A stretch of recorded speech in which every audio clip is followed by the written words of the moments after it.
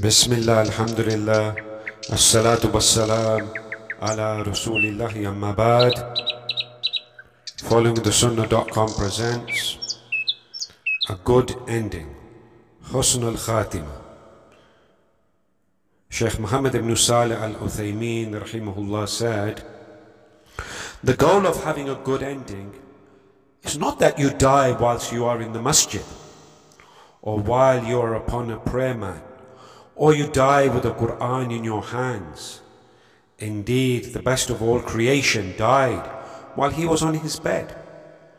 His friend as-Siddiq, Abu Bakr, died while on his bed, and he was the best of the companions.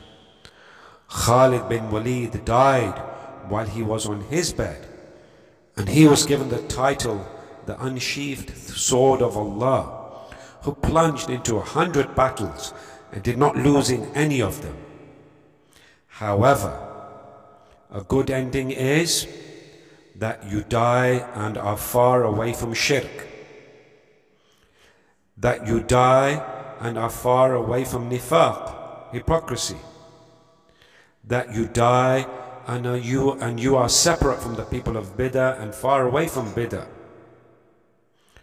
that you die and you are upon the book, the Sunnah, and believing that which is brought in them without twisting them, that you die and you are relieved of the burden of spilling the blood of the Muslims, their wealth and their honor, that you fulfill the right of Allah upon you and the right of Allah's worshippers upon you, that you die and your heart is secure with pure intentions and good manners, and does not have hatred, envy, nor spite for a Muslim,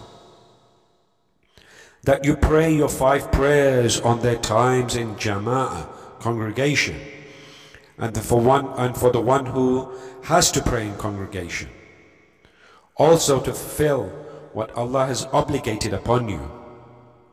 O Allah, make all our final matters good. Save us from the disgrace in the dunya and the punishment of the hereafter.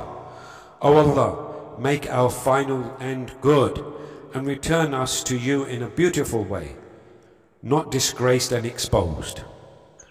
Taken from Fatawa Nur ala Darb. Wa sallallahu ala nabiyyina Muhammad.